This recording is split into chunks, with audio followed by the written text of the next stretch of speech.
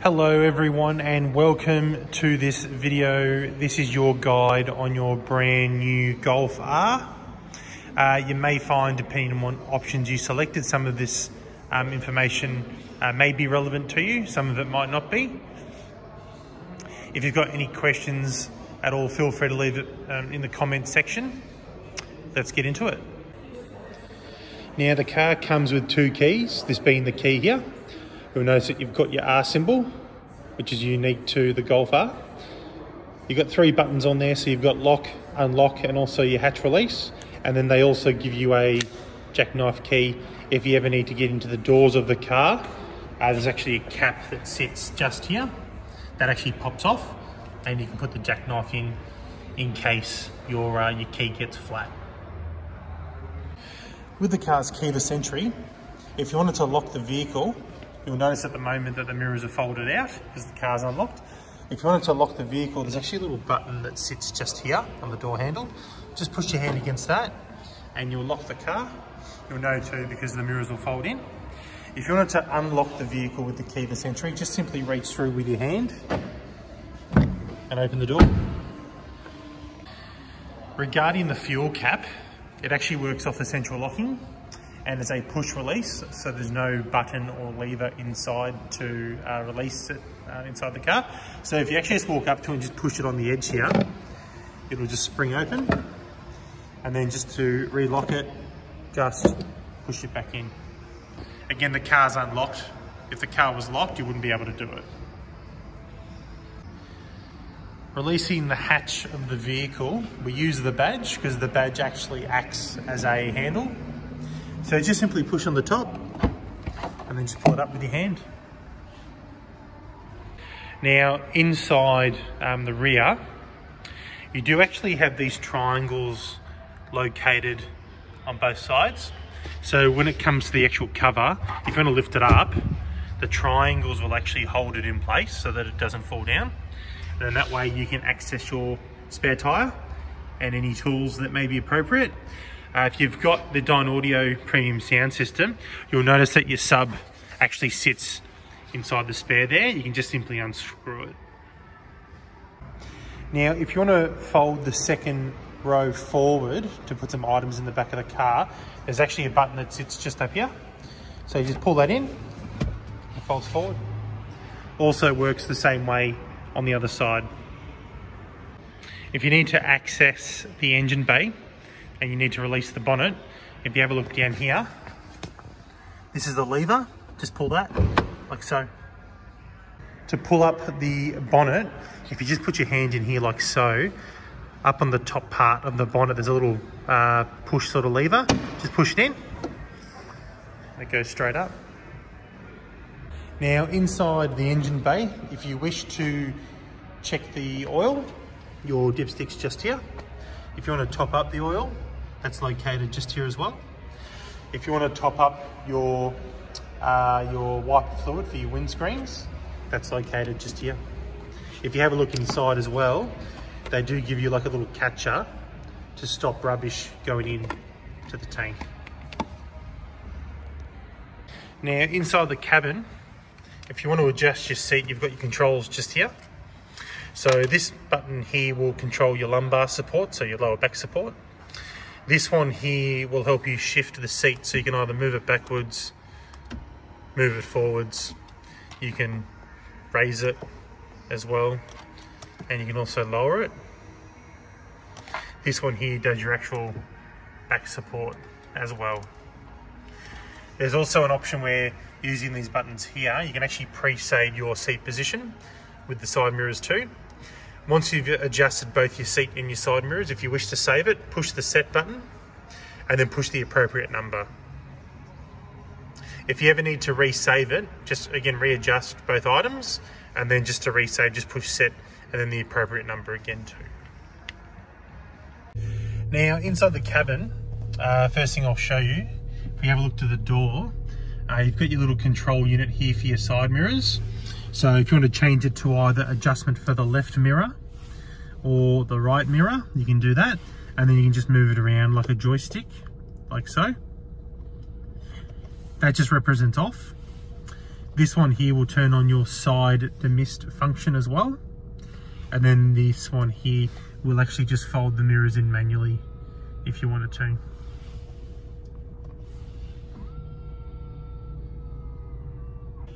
You also have buttons for your windows located on the door.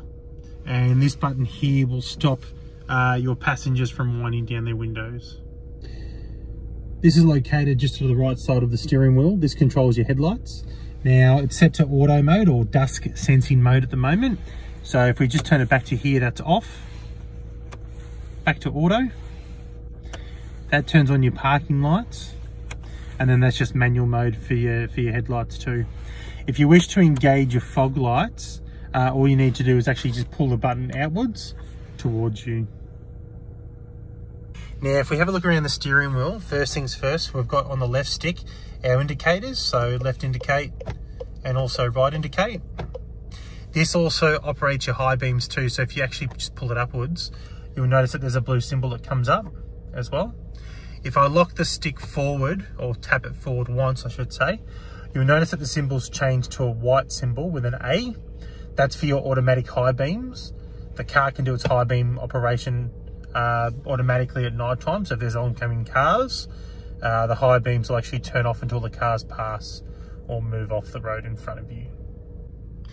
If we look to the right side, so we've got this stick here which does your rain sensing wipers.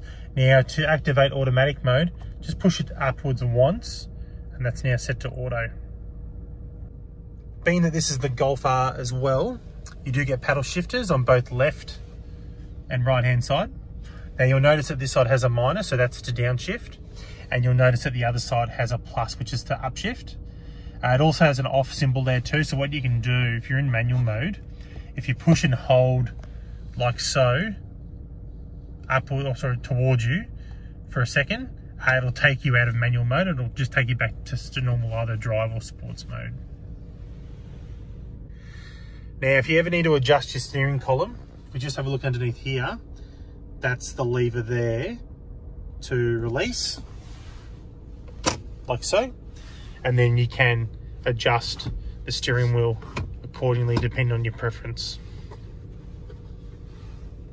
Now, at the very front of the steering wheel, we have two sides. We've got left side and right side.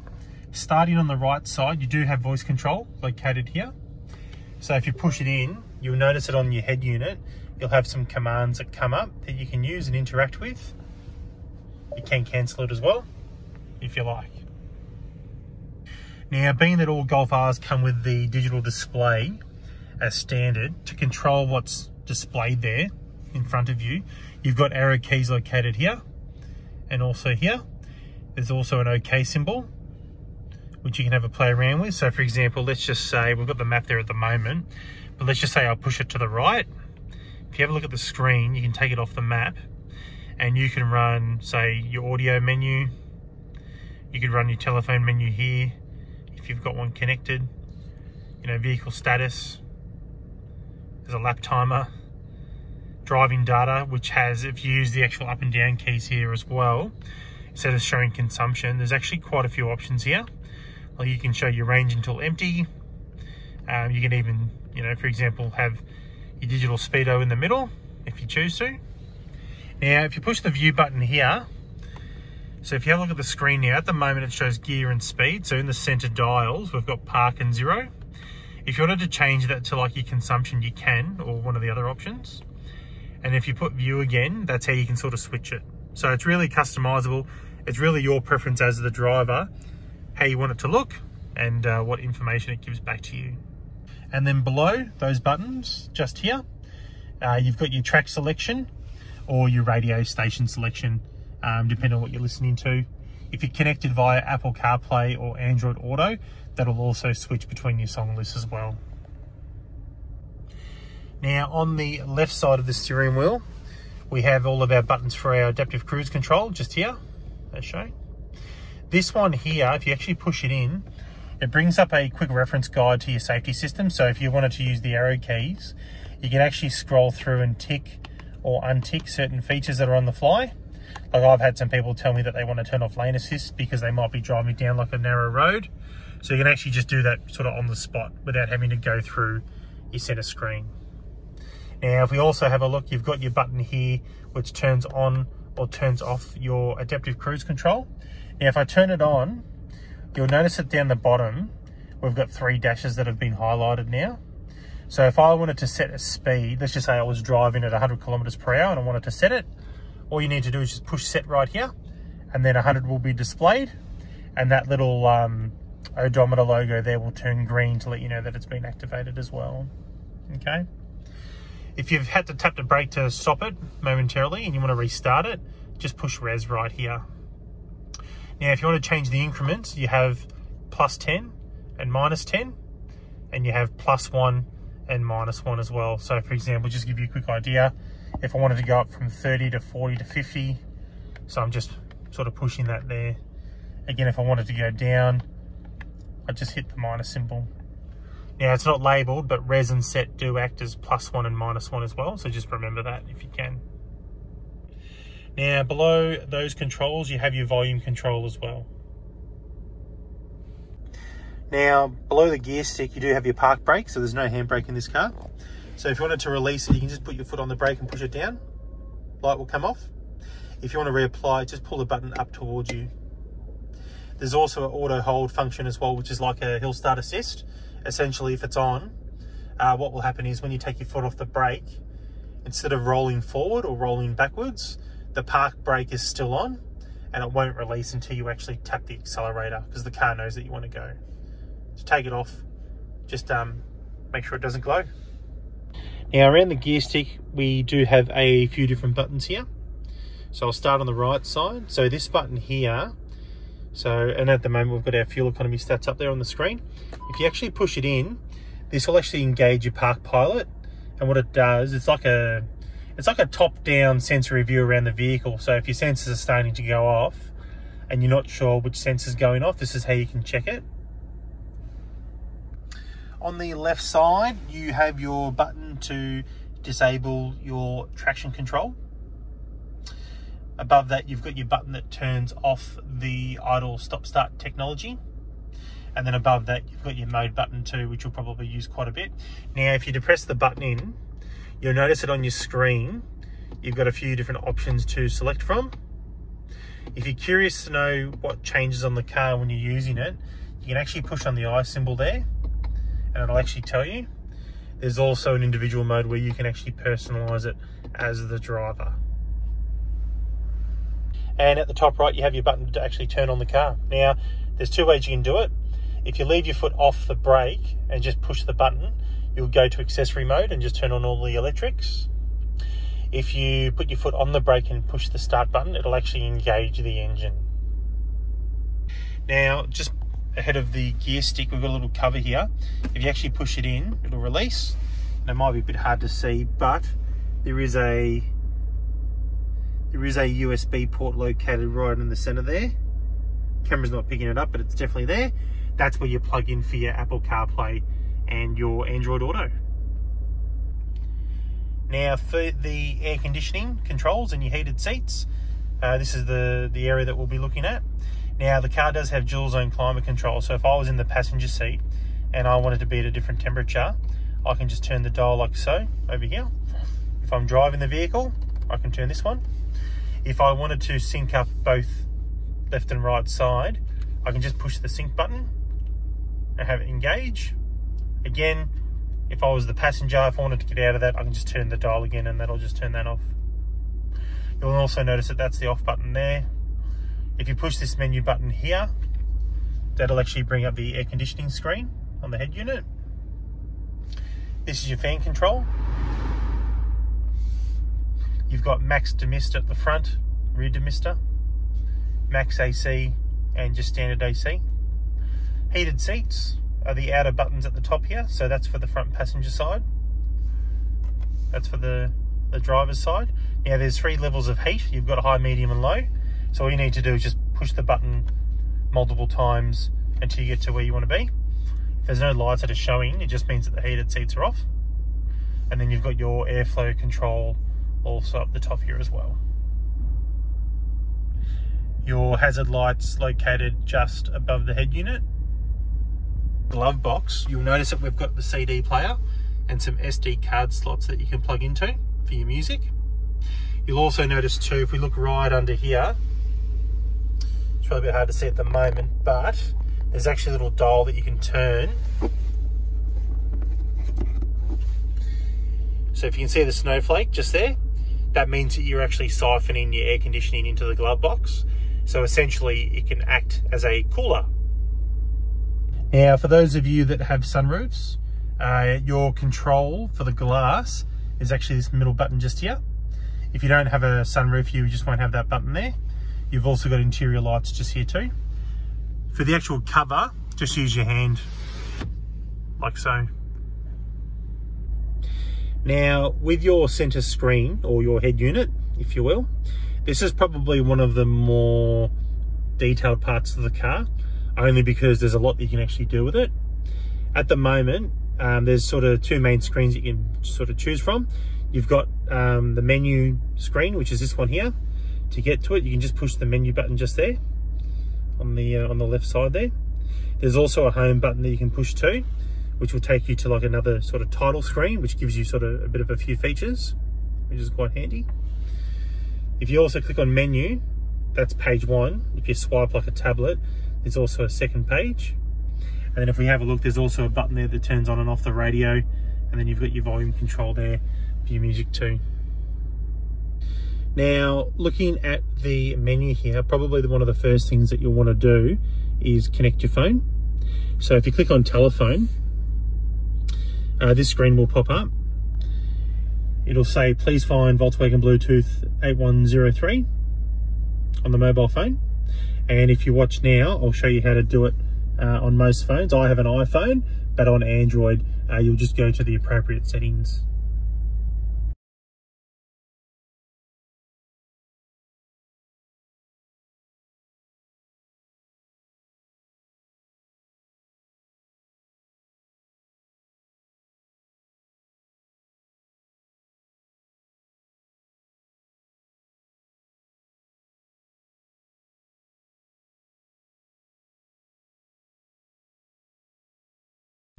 All right, now seeing that I've connected my phone, you'll notice that it actually says Ian's iPhone up the top there. And if we have a look up here too, it also shows your battery life and your phone reception as well. If I hold my hand up to the screen, you'll notice that some of the buttons or options become available down the bottom here. So if you wanted to dial a number, you can. The breakdown number or the roadside assistance number is already pre-programmed in. All of your contacts will be in your contacts folder there too, and all your call history is here too. And there's also a settings option where if you actually click on it here and go to user profile, there's a few other things that you can have a play around with too. Now, in regards to the radio, if you just push on radio here, you'll notice that we've already got some presets that are in the car. Okay, they actually give you quite a few that you can have a play around with. Now, at the moment, you can have a sort of a bit of a look here. Some of them are empty because they haven't all been pre-filled. So let's just say, for example, we've got Triple M selected, or if you wanted to choose something else from the station list, you can. So let's just use Gold, for example. Now, if I wanted to pre-save that to number 7, once I've dialed into that station, just push and hold, and it'll come up. Now, you'll notice that the station logo has actually been pre-filled as well, same as with the others.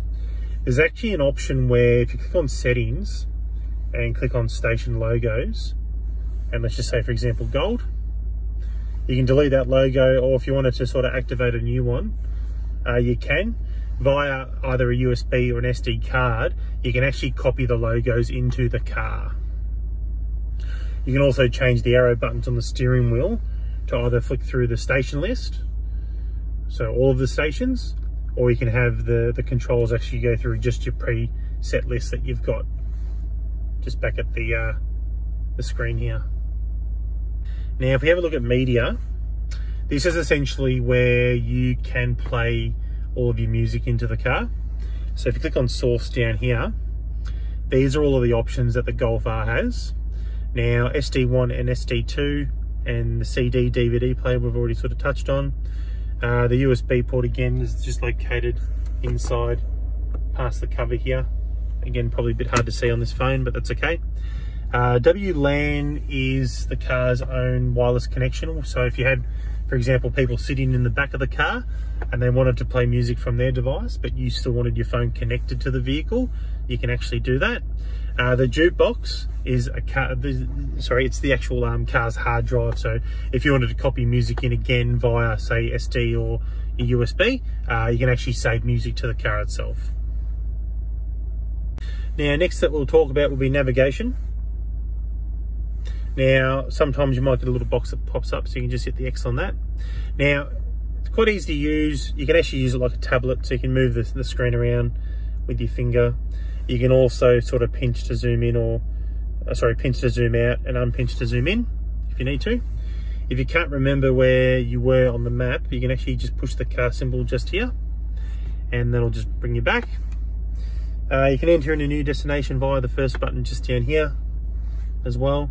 You can either just start to type it in straight away, or the other option, what I like to do, just to make it nice and easy, is if you push on the flag symbol there and select step by step, it actually becomes more predictive, and it works off the suburb first, not the street first, which is just, yeah, quite handy.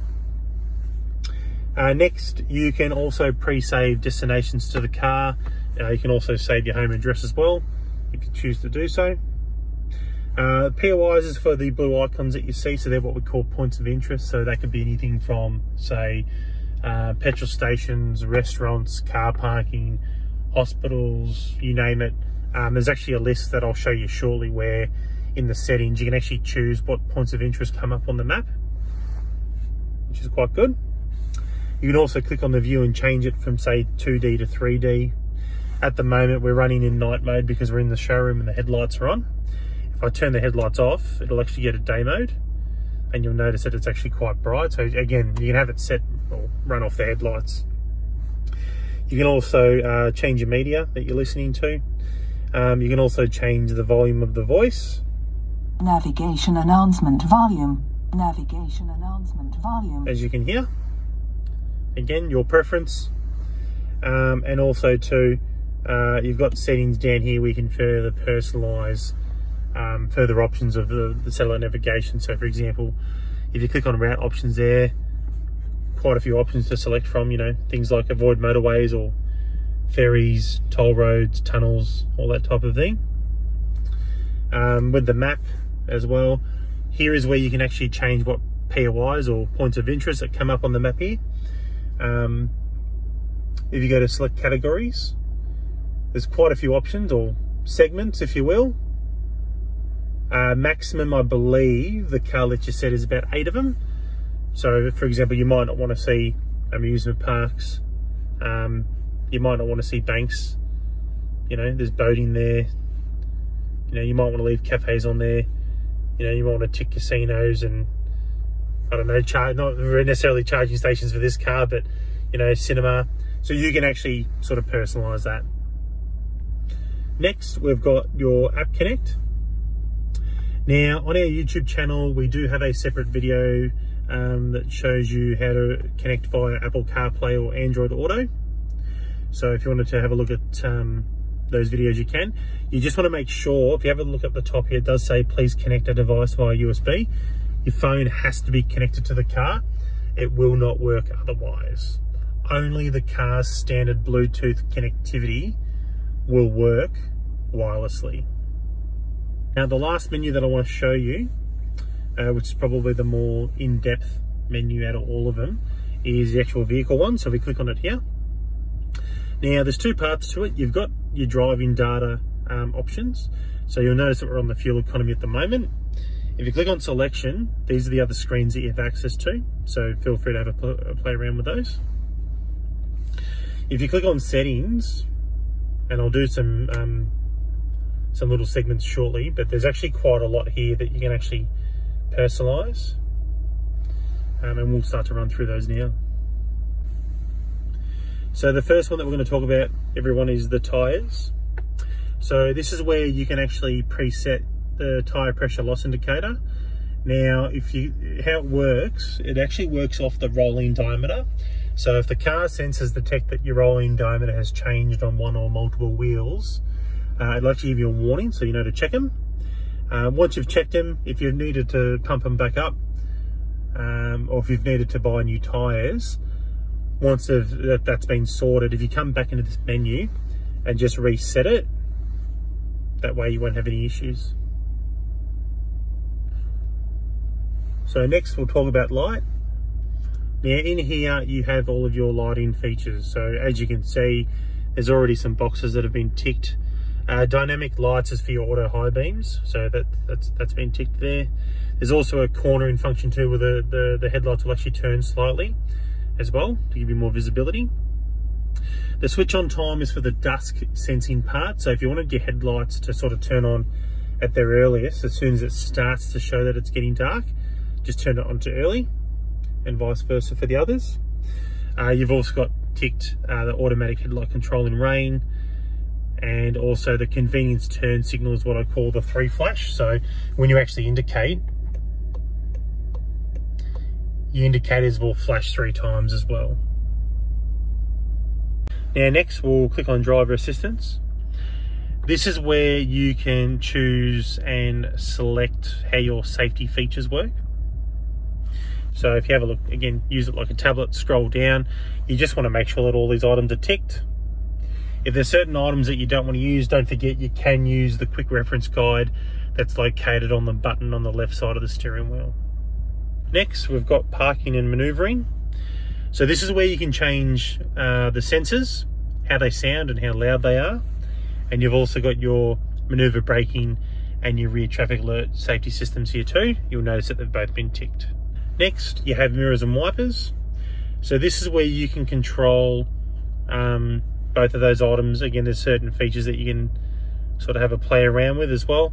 Some people like to have their passenger mirror lower when reversing to minimize scuffing of the wheels and the tires. If you don't like that feature, you can just untick the box. But if you want to have a play around with the other ones, feel free to do so. Next, we have opening and closing with a few different features. Now you can change the central locking on how it operates. You can also have the car lock itself when you drive away.